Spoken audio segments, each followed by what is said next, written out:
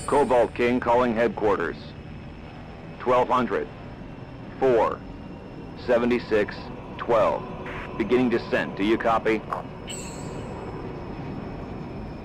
Cobalt King calling headquarters. 1200. 4. 76. 12. Beginning descent. Do you copy? Copy that, 1200. 4. 76. 12. Cobalt King. Navigation says we're on target above the city. Countergravity anticipated. In 3, 2, 1, and it's a go.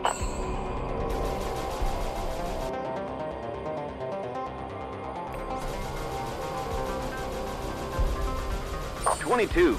Hit him hard.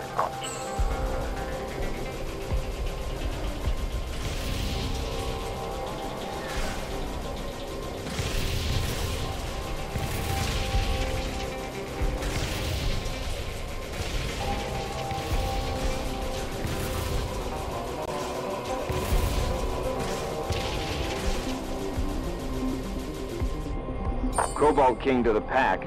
2 Merensteins at 55. I'd rather not have to face them one-on-one. Copy that, Cobalt King. 20 and 22. There are 2 Merensteins at 55. No, 54.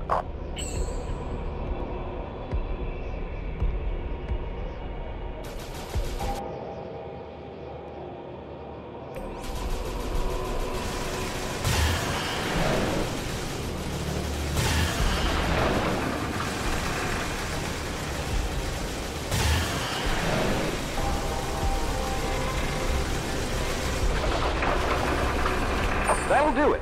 Pack, close up. Let's scatter this floating fortress around a little. Bellwether, 22 reported. 21 and 9 have got my back.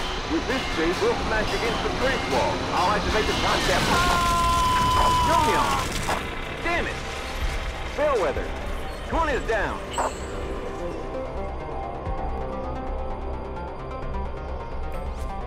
Affirmative, 22. Time capsule active. Let's go.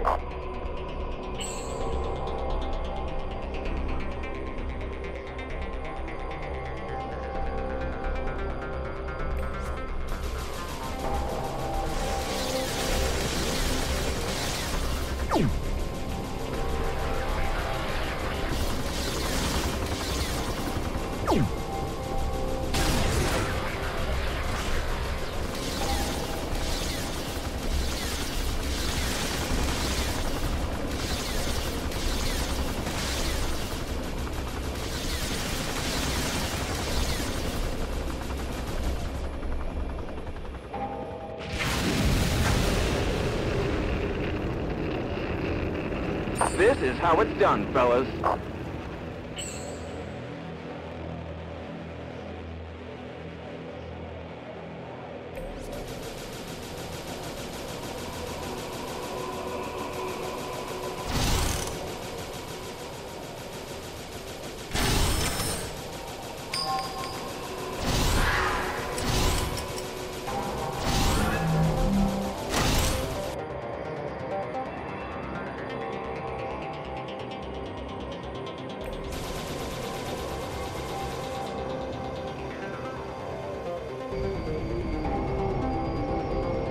All present and accounted for?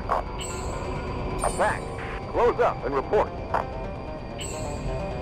Cobalt King, airspace in your zone is spick and span. Much obliged, Bellwether. Cobalt King to headquarters. 600, 4, 112, 12. In position. Half near to launch. Copy that, 600. 4, 112, 12. Cobalt King. Goes down and has successfully dropped the loop.